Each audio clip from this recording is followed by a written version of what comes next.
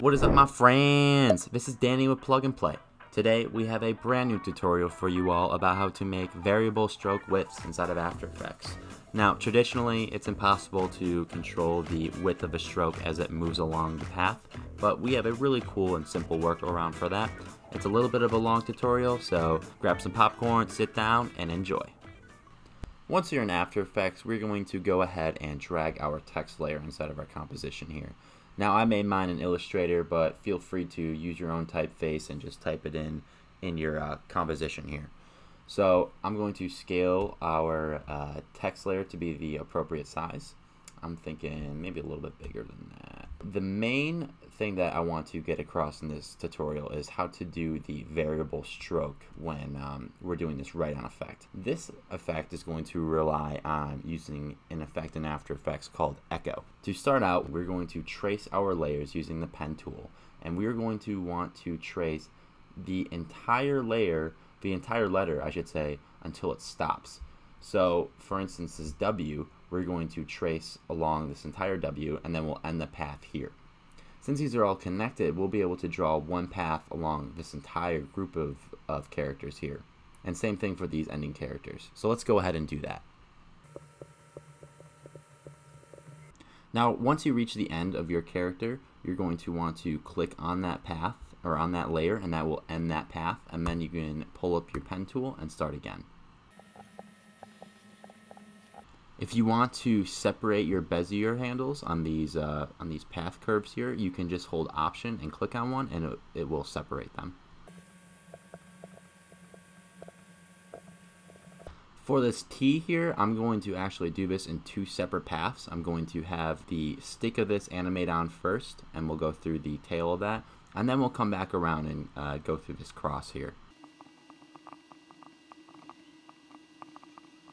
Okay, now that we have our path drawn over all these different text layers here, we're going to want to make a new shape layer, and we're going to want to make a rounded rectangle.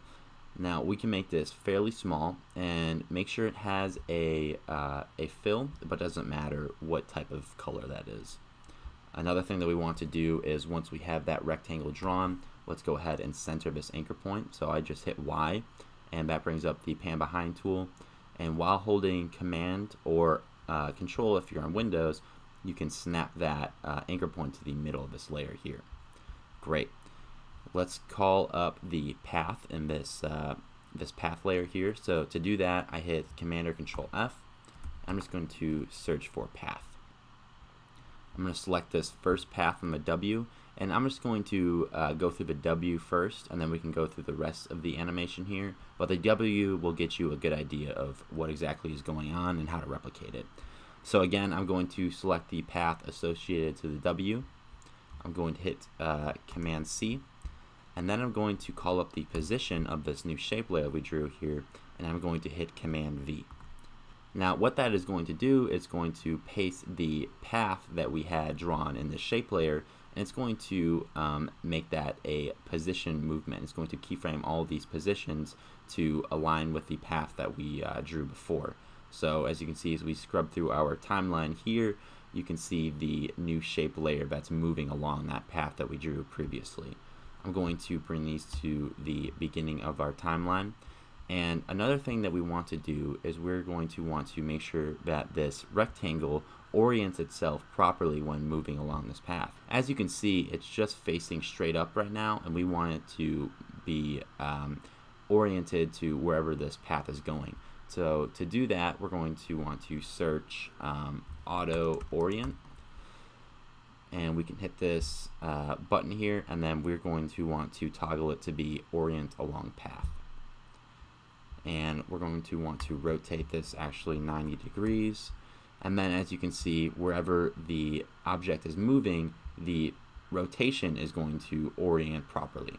Now let's start by adding an effect called Echo, and I already searched it up here, but we're going to want to add Echo to this layer, and what Echo does is it basically replicates the same animation that you had going on, and it's going to just offset that in time a bunch of times.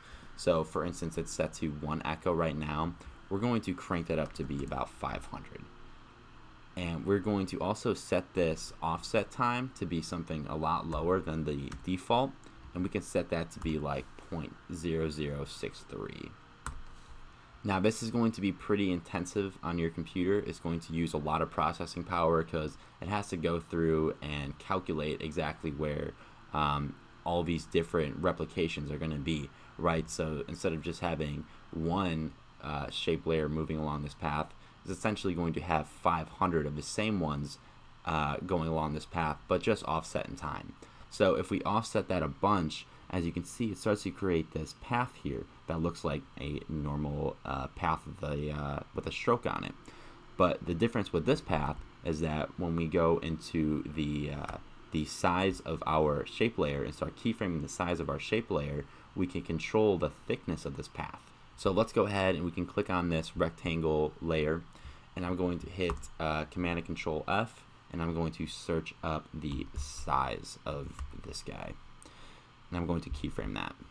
The concept of this is that as we're moving along our path here, we want to be able to control the thickness of this path, right? Because there's all different types of thickness in this font, and we want to make sure that we are moving along this path appropriately so that we're not animating stuff on before it's supposed to be animated and all that good stuff. So let's start by going to the beginning of our animation here. And as you can see, this path is fairly consistent up into the top of this W. And like I said earlier, this is going to be pretty intensive on your computer. So I disabled the echo effect for the time being just because it takes up so much processing power. And we can start at the beginning of this animation, and we're going to start keyframing the size of the shape layer. So to start out with, we have a pretty big stroke to begin this font with. So I'm going to crank up the size of our shape layer here. And as we're moving along the path, we get to this point where we have a little bit thinner of a path here. We can go ahead and drop that down to be something smaller. And then as we move along, we're moving along, all is good. We're going to get to this intersection point here where there is the bottom of this W and this sharp corner here. Now we want to make sure that we're not ever touching this portion of the W until it's time to animate that on. So when we get to this point, I'm going to turn down the size of our shape layer here. As we get closer, I'm going to turn that down a little bit more. And we can always go back and adjust the size of the shape layer and also the path associated to it. Okay, I have this weird, really big keyframe here I'm going to delete. Something to keep in mind is that it doesn't matter if our shape layer touches portions of the font that have already been touched by the stroke to begin with. So since we already animated this portion of the W on, it doesn't matter if we are touching that when we go further along in our path animation here. Like as you can see right here, I'm touching a portion of this font that's already been covered with our shape layer, but it doesn't matter because it's already been touched by the shape layer. So we can continue along our path here. And here's another portion of the font that I want to talk about. When we get to this sharp corner where we're merging into another portion of the same character, and we have this sharp corner here, we want to make sure that we're skimming this corner as lightly as we can, right? We want to make sure this looks like it's one stroke continuing from here all the way up here, and then when we start coming down this middle portion of the W, that's when we can hit this portion of the font. So let me animate that on, and I'll show you guys what I mean here in a second. So we're going to decrease the size a little bit of this guy. And as you can see, I'm doing my best not to touch this portion of the font yet. So maybe come down a little bit more. And this can be pretty tedious, but at the end of the day, it ends up being a great text write-on script animation. So we get up to this thick portion of the font up here, and we can now keyframe the size of this be larger again. Okay, we're coming back down. All is good. We're touching over here, but remember we already animated that on, so it doesn't matter. and we're going to get to this thin portion of the stroke. So I'm going to set another keyframe and decrease the size of this a little bit.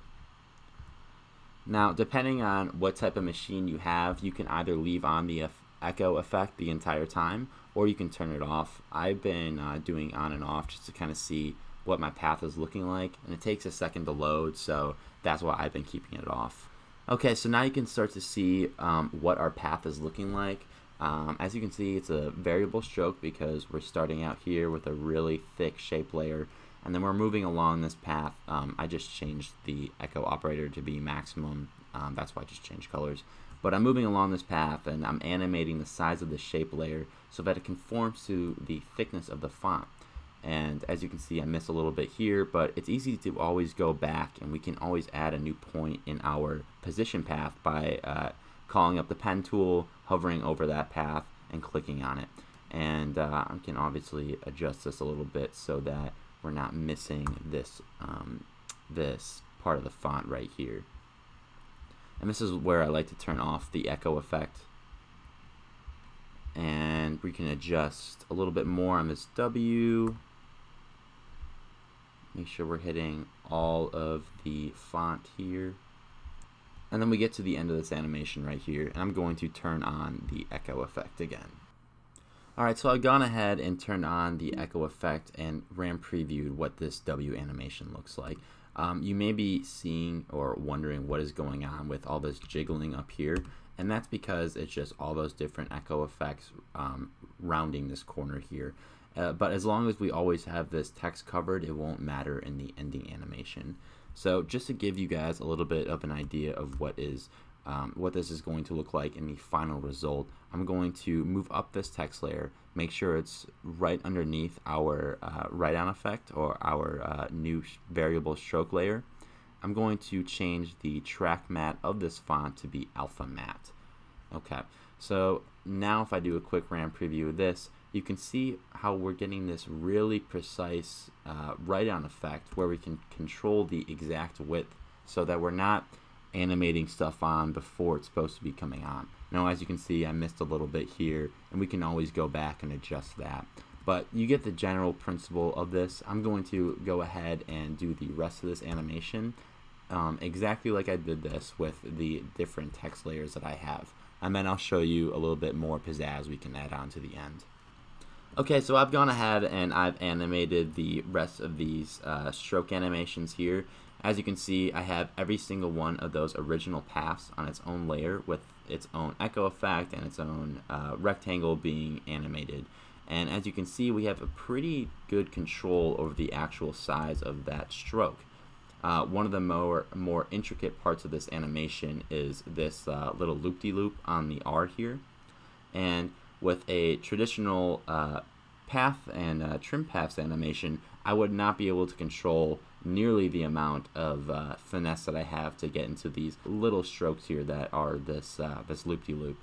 So as you can see, I keyframe the size of that rectangle to go down a fair amount right as we get close to this first intersection here, and it provides me with a lot of control so that I'm really not getting anything animated on that I don't want animated on yet. So if I go a certain amount past our animation here, you can start to see that the stroke is starting to disappear, and that's just because the number of echoes that we had ran out.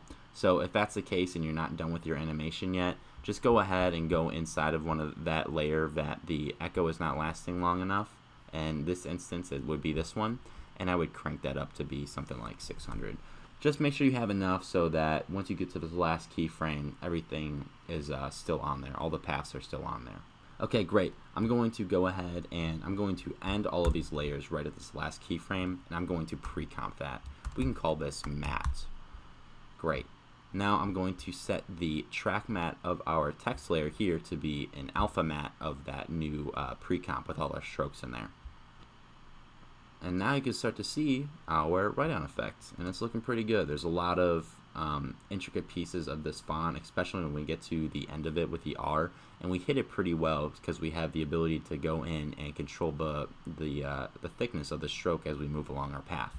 Now I missed a little bit, maybe like right here, but we can always go back and fix that. I'm just going to leave it for now. If this were a client, I'd probably be a little bit more diligent. Okay, so now once we have that pre-comped and we have the track mat set up, I'm going to go ahead and pre-comp this. And I'm going to duplicate that. I'm going to move this top layer, this top duplicate, over 2 frames. And this bottom layer, I'm going to add a fill to that. Okay, we'll add a fill here. And let's make this something a little bit sexier, maybe like a nice blue. Yeah, that looks cool. The bottom layer is going to animate on blue, and then we start getting the black that comes on over on top of that. That just makes it look a little bit sexier.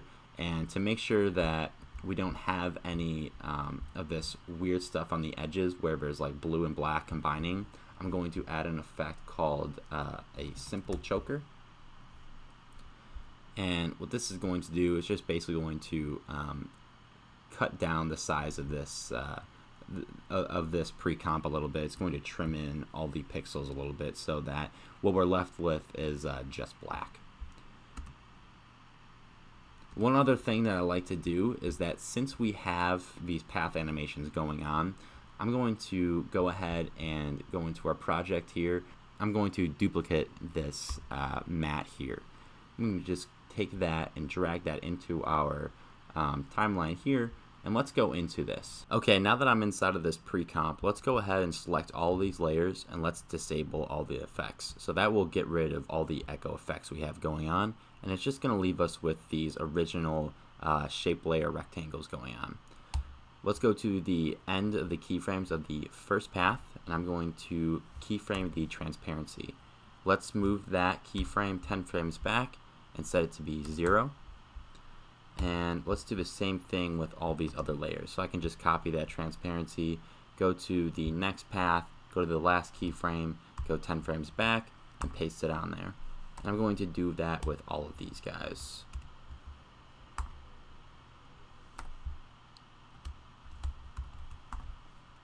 Great, let's go back to our composition. I'm going to add an effect called fill. And let's go ahead and make this like let's make it white. We can send this behind these 2 layers, our 2 pre-comp layers of the stroke going on. And we're going to move these 2 layers of the text coming on up again 2 frames. So now we have the start of this animation happening with this shape layer coming on. And then once it gets to the end of that path, it's going to fade out in transparency, as you can see. And then the next one is going to start, and that's just going to help lead this animation a little bit more. To sell it even a little bit further, we're going to go ahead and add a force motion blur to that layer. Great. Now let's add a background. I'm going to make this maybe a little bit darker blue. Alright, let's go ahead and make another new layer, and we're going to add an effect called CC Snowfall to this layer. This is going to create a snowstorm effect on top of our layer here, and to do that we're going to have to uncheck this composite with original box. And let's just pre-comp all these guys. One last thing to do to give a little bit of easing to this animation, we're going to hit Option, Command, or Control MNT, and that is going to call up our time remapping. And now we can just select these keyframes, and we're going to add a little bit of easing with motion. You can just right click on these normally and go to Keyframe Assistant, and then time or a easy ease if you want to. Alright, ladies and gentlemen, thank you so much for watching this very long tutorial. This has been the longest one that we have done yet, and I hope that you guys learned about how to utilize this variable stroke technique inside of After Effects. Using it to write on script text is only one of the many ways that it can be utilized, and if you do find a new way to utilize it, please share it with us.